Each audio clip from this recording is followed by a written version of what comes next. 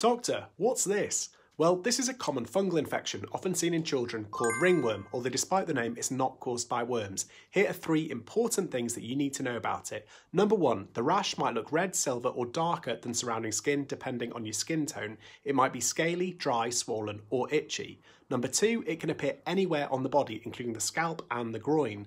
Number 3, you can usually buy antifungal medicine from a pharmacy to treat it. This might be a cream, gel or spray depending on where the rash is. I hope you learned something new, and remember to like and subscribe for your daily dose of health information.